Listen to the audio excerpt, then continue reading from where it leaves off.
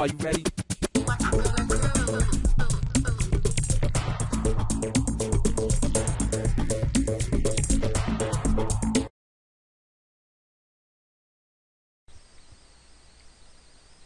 Hi everyone, it's Rob again, and like I said in the last video, I wanted to show the 2D to 3D video converting feature.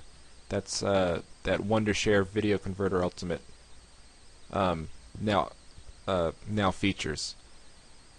It's a pretty slick option, so I wanted to let everyone know how it works.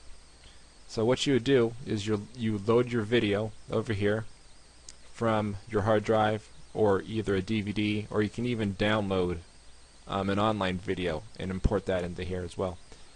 And you would choose a 3D video format that you want to convert it to. You can choose MP4, WMV, MKV, AVI, or even a YouTube video. So I'm going to go ahead and do that. So that's the option that it's going to convert it to. Once you're ready, hit the start button, and it'll do the conversion. And once it's done, I'll come back and show you the output.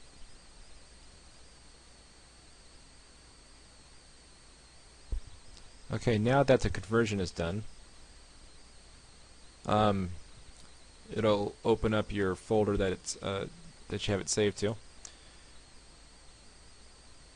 So to view it, just go ahead and click it, and it'll open your player. And here's a few seconds of the output. As you can see, it's in 3D format. If you had your glasses, you'll really be able to tell the 3D effect that it added to it. Alright, so that is pretty much the feature of 2D to 3D video conversion that's in Wondershare Video Converter Ultimate. I'll have a download link where you can try it out for yourself somewhere on the page.